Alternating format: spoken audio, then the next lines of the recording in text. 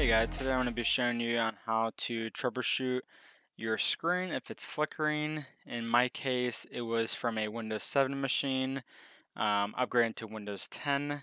It's just a straight upgrade, not a clean install. And ever since then, as soon as the client logs in, they just get this weird flickering on their screen.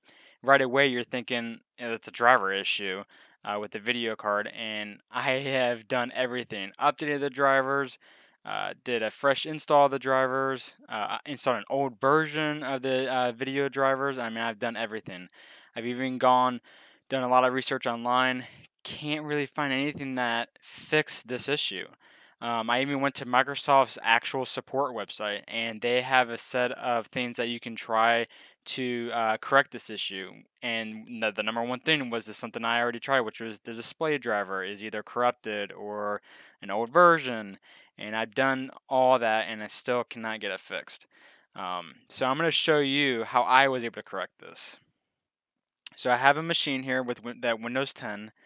As soon as I log in here, I just created a test account because I even went as far as creating a different profile to see if that was maybe causing the issue.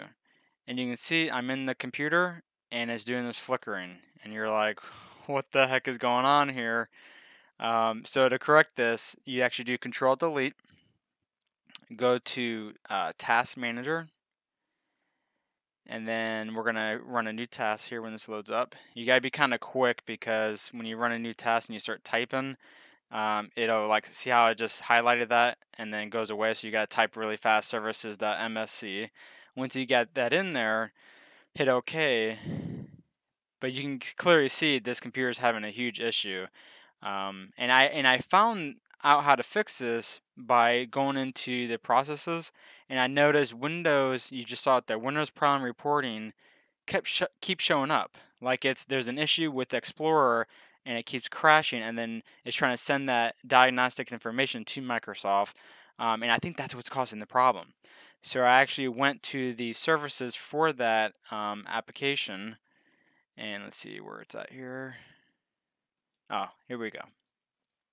Okay, so you're going to find the Windows Error Reporting Service. Go ahead and do me a favor and go to your properties, switch this to disable, hit apply, and try to stop it. Sometimes it won't let you stop it. Oh wow, okay. In this instance, it let me stop it, but in not every case it's going to let you do that. But once you hit disable, reboot your machine, and that should correct the issue. So go ahead and hit OK, and you can notice as soon as I disable that service, now I'm not crashing anymore. So that's a very weird issue, glitch I would call it, in Windows 10 when you're doing a straight upgrade. I'm not sure if it can happen at any other time, but now you can see my computer's running fine. I can open up, File Explorer, no problem.